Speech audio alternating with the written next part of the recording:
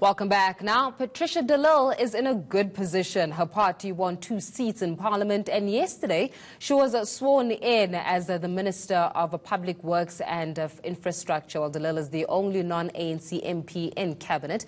She's often campaigned for state-owned land to be released for public housing and is promising to continue her fight for spatial justice. So she joins us now from our Cape Town studios. Auntie Pat, thanks a lot for joining us on Newsnight this evening. One may say congratulations. I know that we've got quite a lot of work to do as being sworn in as the Minister of Public Works and Infrastructure, and many speculating that you may have known a little bit, or Birdie may have whispered to you that in fact you may have been sworn in as a minister. So I must ask you, did you know? No, not at all. Certainly if some of those people are sangoma so they can see into the future, it's certainly not true. I was asked by the President on Wednesday afternoon, 2:30, to come and see him. I finally arrived in Johannesburg at 6 o'clock the afternoon and had a meeting with the President at 8 o'clock that evening. When, you call by your President to serve your country, I agreed. And, the next day I had to stay over to be sworn in, and I didn't come prepared. I didn't have clothing. I had to go and buy shoes and a dress because I was just not prepared. But I'm very honored and humbled to be able to serve my people and my country. I mean, speaking on this issue of serving, it almost appears as though you've been placed quite correctly in this Department of Public Works and Infrastructure, especially with what Good has been advocating for. I mean, one such top of your manifesto was this issue around spatial transformation. Talk to us a little bit about this concept of spatial transformation. Yes, certainly. I think as a country as a whole, we have not done enough in terms of transforming the apartheid spatial planning. In fact, we continue to put poor people very far away from opportunities, building houses on cheap land. And we do need to start now by integrating our cities and towns and bringing poor people closer. And we should start right in government. All 3 spheres of government have got access to well-located public-owned land, and that public-owned land must be used for public good. So the department certainly provides for an opportunity to start engaging with the different sectors in government to make sure that we bring about a spatial transformation in our country. I mean, around that issue of spatial transformation also comes with what you were advocating for when you were still the Cape Town mayor, the city of Cape Town mayor, advocating for issues around, the national land in itself to be freed up for issues of housing, etc. So now that you're at the helm, now this is your portfolio now, it's squarely on you. How do you ensure that some of those policies that you were advocating for, obviously under a different political party, will now be met as now you've been called by the national government to actually advocate for some of those issues that you were trying to tackle whilst you were the City of Cape Town's mayor? Well, it's certainly also in line with the National Development Plan. It's the only plan on which all political parties has got a consensus in this country. So within the framework of the National Development Plan, I can exercise that authority to make sure that we begin to release this well-located land for affordable housing using public land for public good. So it's nothing new. It's already in the development plan. It is just not being implemented. I mean, not being implemented, and one such thing also comes into mind is the issue around non-implementation of infrastructure, especially when it comes to schools. And we do know that, especially when it comes to education, the education department wanting to perhaps speed up the processes of infrastructure development within the schools around maintenance. We've seen horrific stories of, buildings collapsing and children dying as a result of issues of infrastructure development. What do you do? Are you going to now try to mitigate that issue as soon as, you start the ball rolling, that you're going to hand over and take over that portfolio and say, listen, guys, I know there were mess-ups before, but now that I'm here, we're going to do some good. How are you going to turn the situation around? Well, in terms of the infrastructure development part of the department, it's something new. It has never been there before. And I must be honest, I'm there for one day, and I'm still busy reading and trying to find out how exactly infrastructure having been added to public works, how the two can combine. I will only be able to make public pronouncements on this once I've got more information as to how we make sure that we develop infrastructure. Because I have said during the election campaign that as politicians we must also stop lying to people to say we're going to create jobs. It is not the job of government to create jobs, but government must create the conditions conducive and the environment for the private sector to create jobs.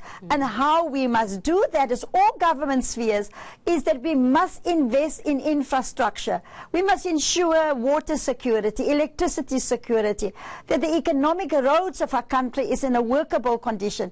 Then, of course, you will attract foreign direct investment to come in. So infrastructure is key, but then also we need to find partners to help us with the rollout of infrastructure because of the backlog and you know, because of the long tedious processes within government. We also need to find a way of not only making sure that every cent that we set aside, and it's billions that we've set already and spent in this country on infrastructure, that it's actually spent on infrastructure, and some of the money doesn't disappear somewhere along the line. And I mean, you can appreciate for a fact that not only will you have the Democratic Alliance, by the way, whose leader Mmusi Maimane during an interview with ENCA was insinuating that in fact it was a well-orchestrated plan, that you have now been sworn in as a cabinet minister and you've taken up this role of the Minister of Public Works and Infrastructure.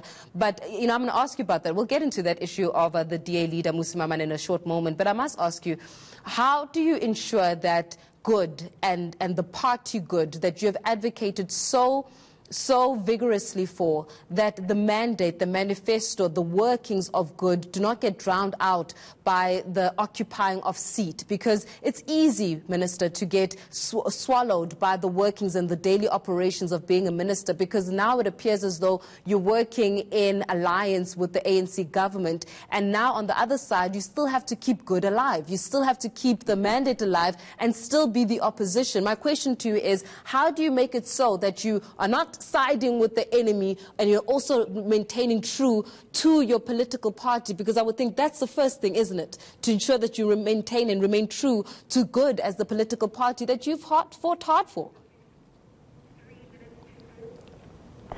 And who said I am not going to do that? I'm just one day in the ministry, and I can tell you, I've run a city of 27,000 employees, 11 departments, and I was still able to do political work.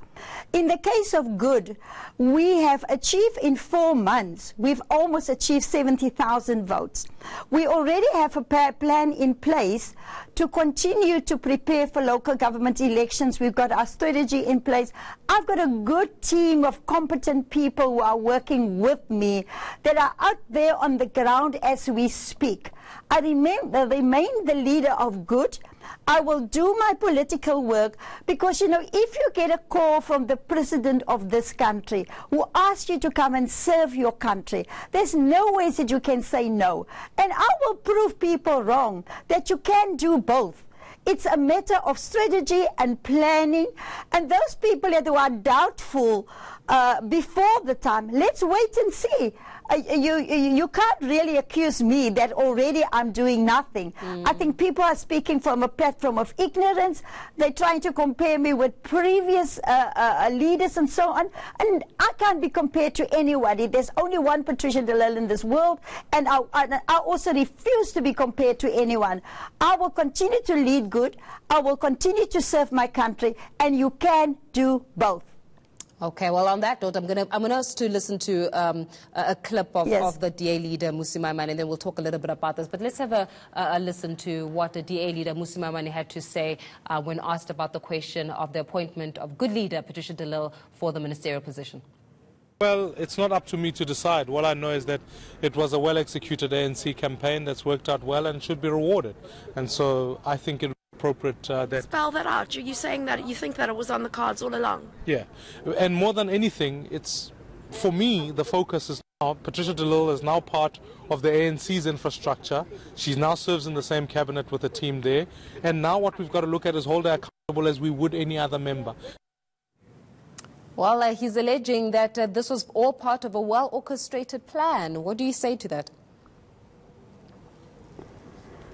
Well, I really feel sorry for Mmusi Maimane. You know, he is just a scripted spokesperson for the Democratic Alliance. You know, they tried to dig a grave for me. For 2 years, they tried to destroy me. But they fell into the same grave. So I will not give him credibility to respond to the nonsense that he's talking. And that, you know, he should rather be saying, as the leader of the DA, who is going to hold him accountable for losing almost 500,000 votes? Does he not want to blame me because the DA lost 500,000 votes? They must go and do some introspection and find what is wrong with the party. South Africans are sick and tired of this negativity. The country is calling on us to work together to save our country, to save our democracy. He said in Parliament the other day that he will collaborate with President Cyril Ramaphosa. So really, I don't think it's worth to waste my energy on responding to him. I wish him well in his endeavors. And I'm asking, please, can you just leave me alone and continue saving your own life in the DA? I wonder if he's listening to you right now and maybe, of course, he's taking those words into consideration. Auntie Pat, we're going to leave our conversation there for this evening, and I know that you've got a big job ahead of you taking up that ministerial position there. That was the Minister of Public Works and Infrastructure, Patricia de Lille, just giving us insight in terms of what she's got planned for her actual portfolio. On to sports now.